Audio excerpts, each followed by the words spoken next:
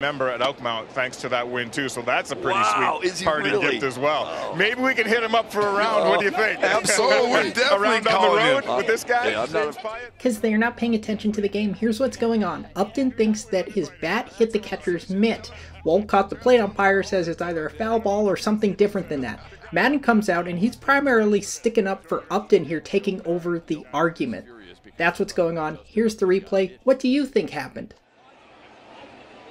And it wasn't really close.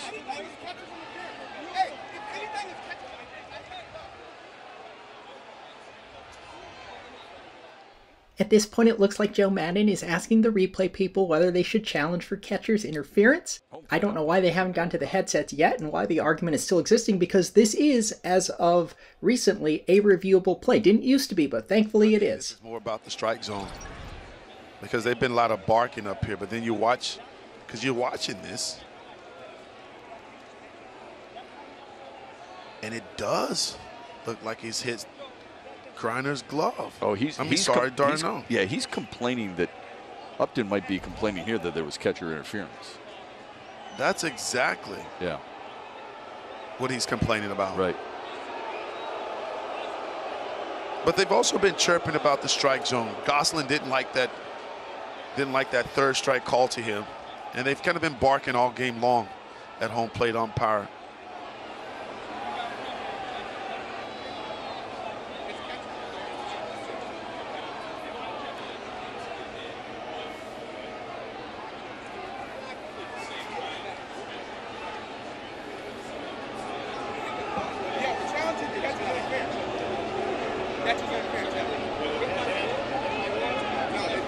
Even if it is an argument about catcher's interference, it's not a reviewable play, I don't believe.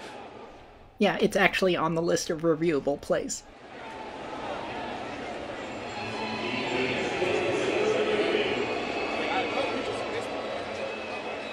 Maybe a rules check here.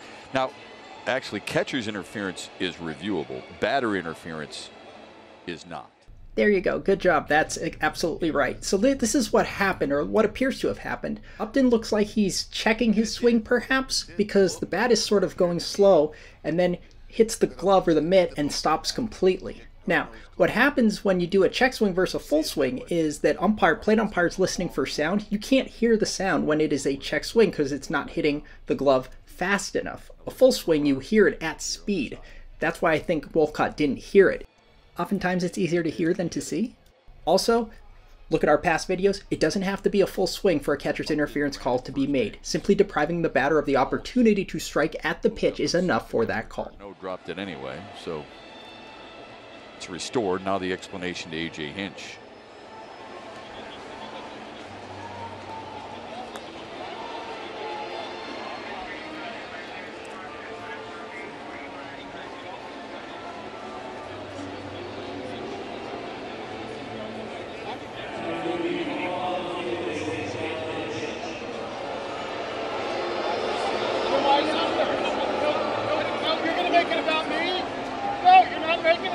That's Hunter Wendelstedt's voice, by the way.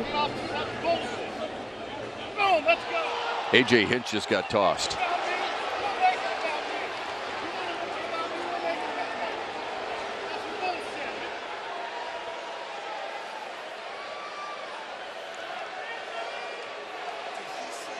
And you could hear him say, "You're trying to make it about me. This is not about me." And he's giving it to Hunter Wendelstedt right now, getting his money's worth.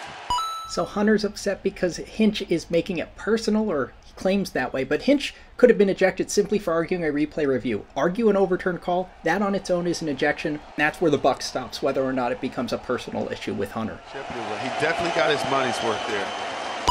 That's the first Tigers ejection for A.J. Hinch. George Lombard will take over.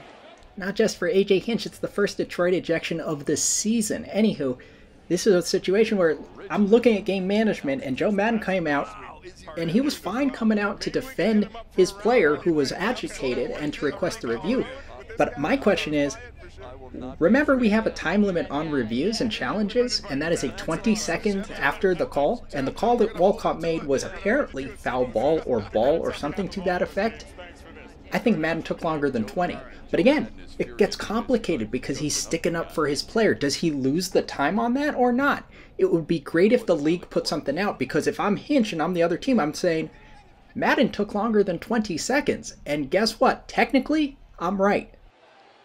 So there's 33 seconds from the original call, so to speak, and we just started another timer because Madden looked at the dugout and said, should I review it? Then goes straight back to arguing. Do we give 20 seconds from that point too? Because will Madden go back to the dugout to figure out if we want to challenge the call within 20? Because they've been a lot of barking up here, but then you watch, because you're watching this, and it does look like he's hit Griner's glove. Oh, he's sorry, Darnell. Yeah, he's complaining that Upton might be complaining here that there was catcher interference. That's exactly what he's complaining about. Right. But they've also been chirping about the strike zone. Gosselin didn't like that third strike call to him. And they've kind of right there is the first formal request I can see to challenge the call. That is over 1.5 minutes since the original call and over 50 seconds since Madden first looked into the dugout to figure out if the Angels wanted to challenge the call. If I'm Hinch, that's what I get upset about. Maybe that's what Hinch got upset about. You're allowing something you're not supposed to allow. Hunter heard the word you, it was personal, etc. The ejection, again, is for arguing an overturned replay call, which is a proper reason for ejection. But should this replay review have been denied in the first place for taking too long, even though they technically got the right call because it was catcher's interference? All I can say is if they denied Madden's request to challenge this, it would have been supported by the rules and the manuals, but I guarantee you Joe Madden would have been ejected. One way or another, someone's getting ejected on this play because Madden comes out and argues for like 2 minutes before asking for a review. I exaggerate, 1.5 minutes. Still, longer than 20 seconds.